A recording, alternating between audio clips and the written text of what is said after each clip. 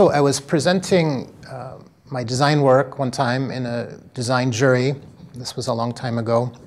And out of that was one of the most stressful, worst design reviews I've ever been in my life.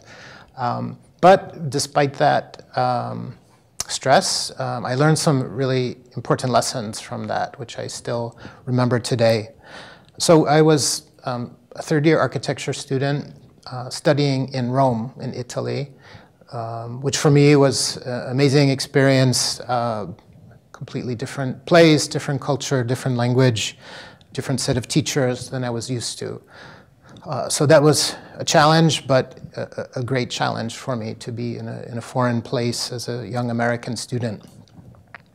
So as part of this design project, we were given a letter to read. And the letter was about 2,000 years old.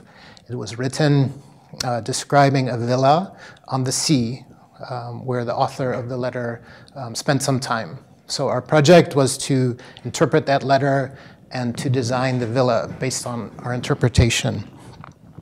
So the problem was, or my response to that was, I'll read this letter, but I'm going to interpret it in how I see it, how I read it, which is to reinterpret it in a modern way, in a way for our times. This was still the 20th century, but the end of the 20th century.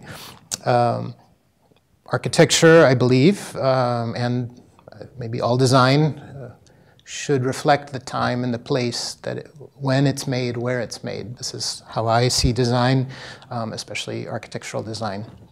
So part of the problem, though, was why the jury and why even my classmates, to be honest, were so negative and so critical of my project was I think they had a different expectation.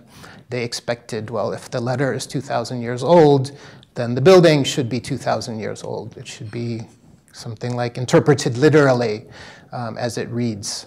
And I just had a different view of that, a different way of thinking about how to translate those words into some kind of built form. So during the review, I was standing there being really criticized, being attacked, sweating as I presented the work. And finally, when that horrible experience ended, I went over, sat down, just trying to decompress and sort of relax a bit. And that's when something very important happened. The director of that architecture program, Gloria Sama, came to me and sat down and said, "Oh, Paul, that was a pretty tough review, right?" And I said, "Yes, Gloria, that was really tough. You know, I'm a bit still shaking, perhaps." And she said, "You know what? Don't worry about it. You did fine. I know what you were trying to do. I saw it. You were bringing your vision, your personal interpretation into the project, and you did fine. Don't worry about it." So that was very important, what she said, because first of all, it made me feel better, and second of all, it taught me an important lesson about design and the role of individuality, perhaps, or of individual vision in design.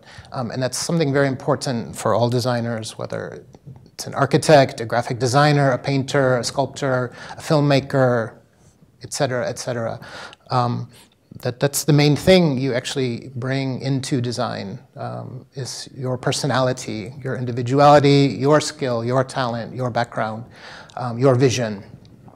And I kind of believe all good and something like relevant design is founded in that, plus your technical skills, plus your education, plus all those other factors. But that individuality and personal vision is a great driver of good design. So the second important lesson I brought away from that was also from the same teacher, from Gloria.